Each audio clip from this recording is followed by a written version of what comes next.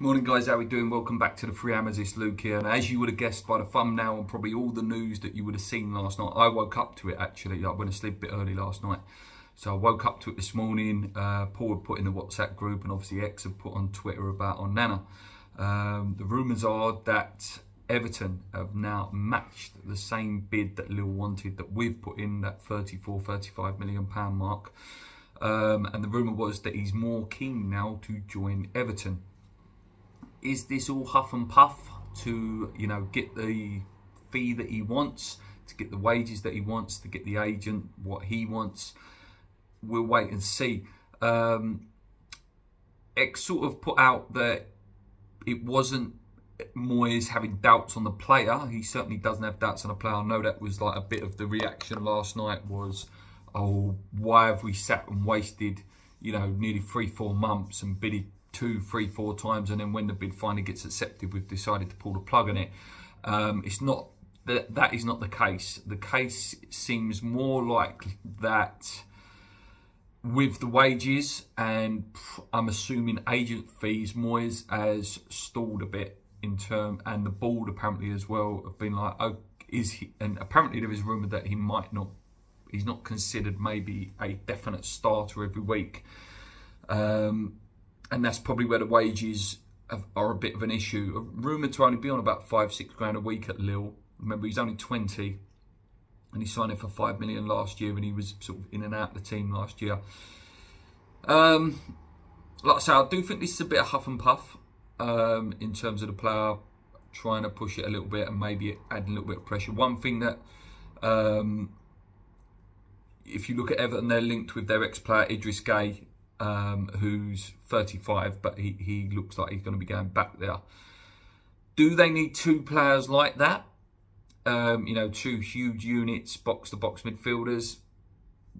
Really, do they need that? And that's another thing that makes me think that this is a bit of, the player playing some games, West Ham playing some games with him.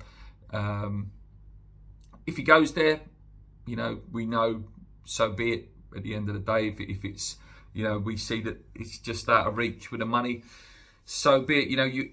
It's a tough one, and it is a tough one because, to become a top club, you have to, start paying the wages for these players. And sometimes at the point that we're at, you have to overpay to get these in, so that, you get to a point where you haven't got to overpay anymore. That's the point of trying to reach the next level. You have to overpay sometimes to get there. Yeah, incredibly frustrating. I thought this one, it looked more or less done yesterday. Everyone, when the BBC start pushing it as well, it's nearly close. The rumour is, like I say, that we will, maybe look at it again, but at the moment it's unlikely. So we'll see what happens. Listen, if he goes to Everton, he goes to Everton. Who cares? Do you know what I mean? At the end of the day, we've not seen him, we've not had him in the team, we've lost nothing. It remains to be seen if he's a good player. I would have liked him, but listen, you have to see what happens. That's all we can see, what happens. But it's frustrating when you waste time on targets. It's really frustrating. We've done it with Lingard. It looks like we did it with Kostic, who looks like he's going to go to Juventus now. And now Onana, who knows what's going to happen? Who knows? On a positive though, it looks like Maxwell Cornet is going to happen. Seems like it might be a loan to buy option. Sounds like the player's really keen as well to come. So that's a good one. And again, I hope that's done before the weekend so that he can, be at least in the squad on Sunday.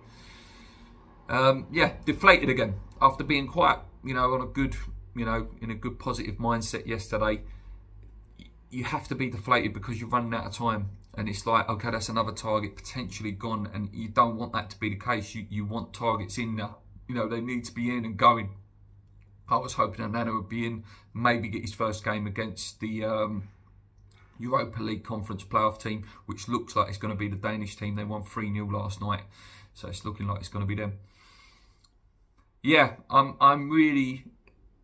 deflated again. That is such a roller coaster, the transfer window. You get really excited thinking, oh, like at one point it looked like Kostic, Lingard and Onana was coming in.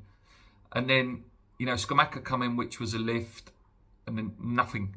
since then, you know, all close, like Onana's close, Cornet's close. There is a rumour, I did read that Aubameyang, just on a side note to this one, if you've made it this far in the video, because I've gone right off on a tangent, just coming my head down.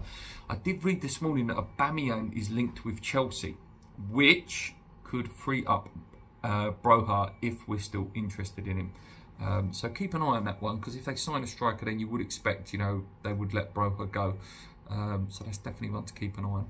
Anyway, guys, I'm going to leave it there. Thank you so much as always. 140 away now from 4K. Just end the video with a happy birthday to Jake from West Ham Unofficial. Good luck to you, mate. If you do catch this video, I hope you've watched it to the end so you can see the happy birthday. Yeah, until next time, guys, come in your irons, keep believing. Hopefully something positive does happen soon. You know, can't keep going through these roller coasters of it's there, it's not there. Until next time, my cat's just walked past. Come in your irons, keep believing. Let's go.